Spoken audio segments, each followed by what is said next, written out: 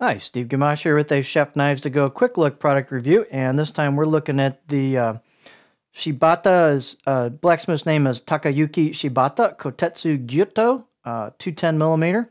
And this particular knife, you can see from the shape, it's really kind of a Kiritsuke style knife. And if you want to go to his website, it's shibataknives.com, and you've got more information on his philosophy on knives and why he puts the edge profile curve the way he does and so on, and the finishes. And a nice little website you can check out. Core steel on this line of knives is a powdered metallurgy stainless steel known as R2. The heat treat rating on that's about 62 to 63 Rockwell. This construction is a stainless, softer stainless cladding over the top of that R2 steel. And it's there's a very faint line for the cladding versus the core, and it's really going to be hard to show on video with the finish he's got on this, but it is there, so it is a clad knife. Weight, very light, 132 grams, 4.7 ounces. Blade length from tip up here to the end, about 205 millimeter, 8.1 inches. Overall length, about 350 millimeter, a little under 14 inches. And this is a thin knife, so the spine thickness is about 2.1 here. Pretty much maintains that all the way, and then we'll get a close-up look, but it thins down at the grind towards this reverse sword type tip. The blade height back at the heel is about 44 millimeters, and the handle type is a nicely done octagonal ambidextrous rosewood handle with a black pacwood ferrule with nice fit and finish. Circumference on that handle is just under 3 inches right here where I measure them. And let's take a close-up look. So here's the finish on the knife. The fit and finish on this blade is excellent.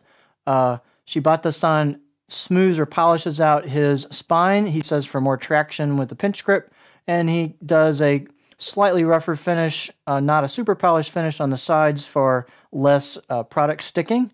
And you've got nice chiseled kanji on this knife as well. That everything's polished, smoothed out, choil neck area.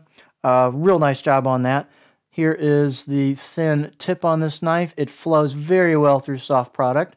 This is a true laser style blade. The blade is thin, even back here by the handle, and the imoto or neck is rather narrow. To me, that lends, it really fits nice for a pinch, but it does lend maybe a little bit of delicate feel to the knife, being as this is so thin back here. The blade itself is not very flexible, but there's actually noticeable flex right here. So, this is more of a precise, delicate feel knife. It's not a big old heavy monster chopper, so lightweight laser is what it is.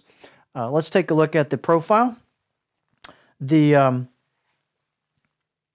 out-of-the-box edge was very, very good on this, about a 6 out of 10. And let's just take a look at that edge profile before we put it on our cutting board. So this edge profile is very gentle on the curve, and I found it to work really, really well. It's got just enough curve if you want to do some low rocking, but it's also flat enough that I didn't get any accordion cuts when I stacked some scallions side by side, which is a lot of times not the case for me. That's kind of my nemesis. So this did really well in my personal scallion test. No accordion cuts. Here's what it looks like on the board. It's got enough belly at the tip where you can raise it up, but it's a smooth flow all the way through. There's no super true flat spot, but it's a very, very gentle arc through about the back 2/3 of the knife. So really nice chopping, push-pull cutting knife. Really good on the board. Very impressed with that. Balance point on this is just about right on the money for a pinch grip. It's pretty damn close. And this is just a light little nimble laser. So beautifully crafted knife. You've got a little bit of convexing. You can kind of see that on the sides here. Just enough to help a little bit with product sticking, and the finish helps as well. So good balance considering how thin the knife is. So there you have a really excellent option, especially if you're looking for a Kiritsuke style knife.